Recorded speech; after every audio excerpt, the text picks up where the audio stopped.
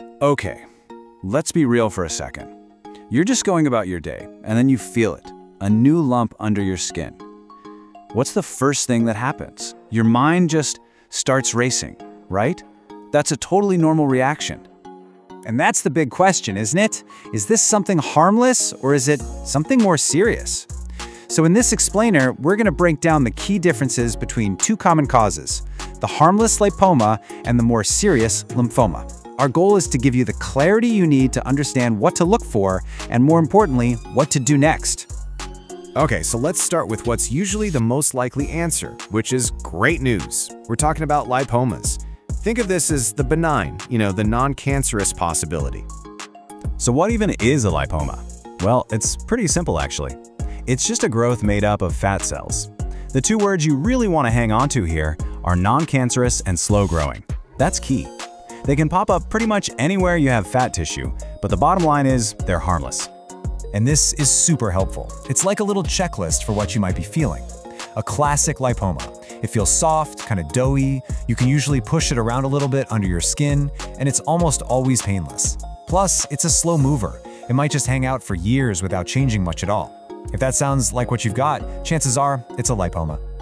Okay, now we have to talk about the other side of the coin. It's really important to understand lymphoma, because even though it's way less common, it's a serious condition that you absolutely need to get checked out right away.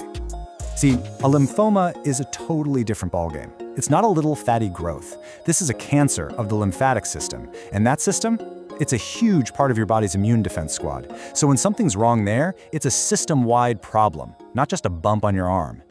And right here, you can see the biggest difference. A lymphoma often comes with other signs. We're not just talking about swollen lymph nodes. We're talking about symptoms that can affect your whole body. Things like losing weight without trying, getting fevers and night sweats, or just feeling wiped out all the time. The lump itself might feel different too, often a bit more firm, maybe even rubbery. So now that we have a feel for both, let's put them right next to each other. Seeing the differences side by side makes it all so much clearer. This chart is perfect for a quick, at-a-glance comparison. On one side, you've got lipoma, benign, slow-growing, pretty much harmless. On the other side, lymphoma, cancerous, can grow fast, and needs immediate medical attention. The takeaway couldn't be simpler. One is a harmless fat tumor, the other is a cancer of your immune system. Okay, let's get into one of the most hands-on ways you can tell the difference, mobility. Can you move it? A lipoma, you can usually kind of wiggle it around under the skin. But a lump from a lymphoma, that often feels stuck, like it's anchored down to whatever is underneath it. All right, next clue, how fast is it growing? Time is a huge tell here. Lipomas are like the tortoises in this race. They can take months, even years, to change in any noticeable way. Some lymphomas, though, are the hares. They can grow much faster. Any lump that's growing quickly is your body's way of screaming, "Go see a doctor." And this might just be the most important difference of all.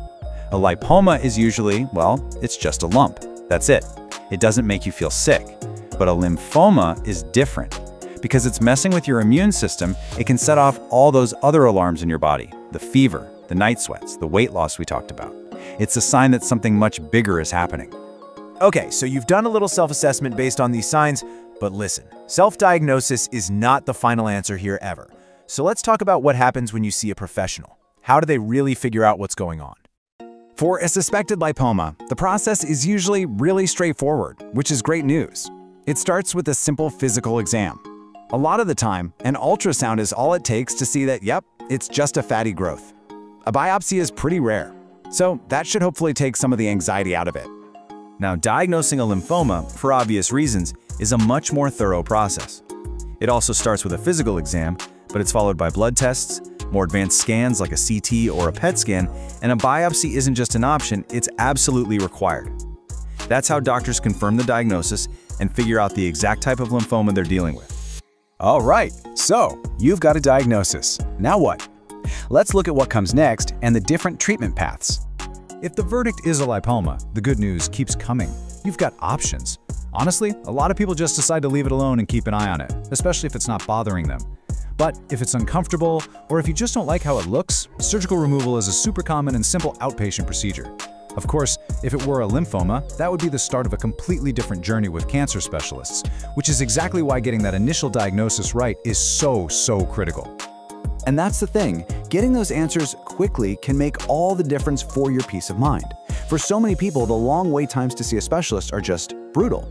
And you know, this exact problem is what led the founders of the Minor Surgery Center, who are both board-certified plastic surgeons, to say, hey, there has to be a better way. Their whole vision was to create a place where people could get answers and treatment without those frustrating long waits. And they're not new to this. We're talking over 10,000 patients treated every single year. When you're seeing that many people, your team gets incredibly good, incredibly fast at diagnosing and managing things just like lipomas. So what does that actually mean for someone like you? Well, it means you can get direct access to a top-tier specialist without even needing a referral from your family doctor. That alone can shave weeks or months off your wait time. You're being seen by highly trained plastic surgeons in a clinic that has hospital-level safety protocols. That's exactly the kind of peace of mind you want when you're dealing with something like this. Look, if there's just one thing you remember from all of this, let it be this. Finding a lump is scary, for sure, but most of them are totally harmless. The most important thing you can do is not to panic, but also don't ignore it. Getting it checked out by a professional is the only way to really know and get that weight off your shoulders. So, if you're in Canada and any of this has been ringing a bell for you, if you've got a lump or any kind of skin lesion that's been on your mind, there's a really easy next step you can take. You can actually book a free consultation with the specialists over at the Minor Surgery Center. And you don't need a referral. Just head over to their website to set up your appointment. It is genuinely the fastest way to stop worrying and start getting the expert answers you deserve.